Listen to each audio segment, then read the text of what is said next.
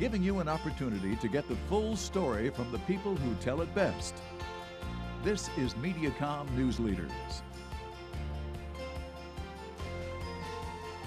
Hello everyone and welcome to Mediacom News Leaders. Thanks for tuning in. I'm Carol Kelly. Joining us today from the City of Cedar Rapids, the Police Department, going to be talking about the voluntary surveillance camera registration program. We've got Greg Buelow. Greg, welcome. Hi Carol, good to be here. Sorry to give you such a mouthful about the program. Yeah, tell us a little bit about this program just launched here in Cedar Rapids. Yeah, well first of all we need to come up with a smaller acronym for it, but essentially many people in Cedar Rapids have surveillance systems in or around their homes.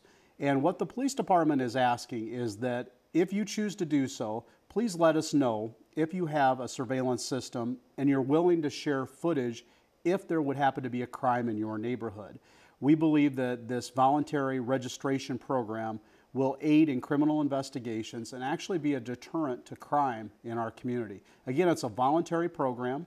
If a person has a surveillance system, we're looking for camera footage that's pointed to public areas, to the outside. And if you have something like this and you're willing to share that information with the police department, it really will make investigations more efficient.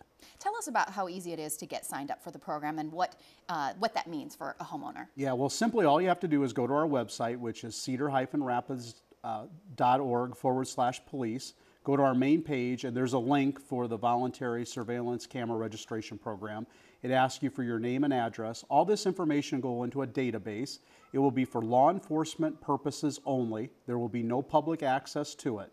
And essentially what happens is if there's a crime in a specific neighborhood in Cedar Rapids, law enforcement officers can go into this database and see that these certain neighbors have signed up for the voluntary registration program, and they can contact them immediately and say, can you look at your footage and see if you see anything that might aid in the investigation?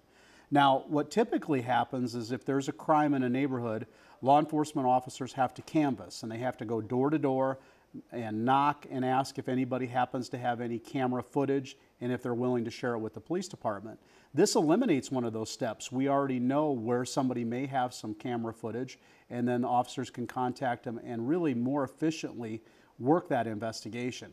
And Carol, I can't tell you how important that is. There was a homicide last year in which the suspect was seen going in between homes after the homicide and also breaking into buildings, and this was an opportunity that was vital to the prosecution in order to get a successful first-degree murder conviction, to be able to show that actual footage, and you cannot believe how important that was to the actual investigation as well. It doesn't have to be a homicide. I mean, that's probably one of the ultimate crimes that we can think of, but it could be property crimes or anything in between that it could aid in the criminal investigation.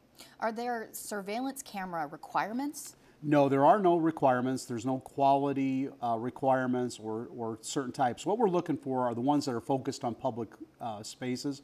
We don't want to see any camera footage of inside people's homes. We don't want to violate anybody's privacy. So we're looking at footage that's pointed towards the front yard, the street, towards alleyways, towards driveways, those kind of areas where you might see a suspect that would be able to aid investigators in the investigation. There was a recent 48 Hours episode where a guy was using a camera outside looking for deer, and he was recording it, and all he had was a shadow of a person walking on a street that ended up there was a homicide there, and they were able to figure out by the person's gait, by the way they were walking, and also the shape of the person, able to lead them to a suspect. So it's used nationwide, and it's also been very useful from everything from porch pirates, those that steal packages off the front steps of somebody's home, to homicides like I mentioned earlier.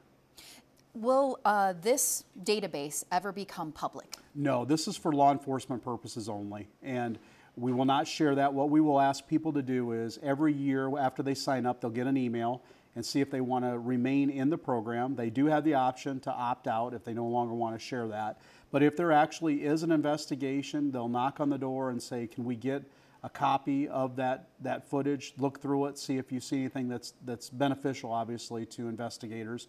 And then they can choose whether or not to release that information. So really, it just eliminates a huge step in the criminal investigation. Very easy to sign up. Just go to the website, right, and you can learn more information there. Correct. Thanks for joining us, Greg. Thank you, Carol. This has been Mediacom News Leaders, your opportunity to get the full story from the most reliable sources exclusively on Mediacom News Leaders.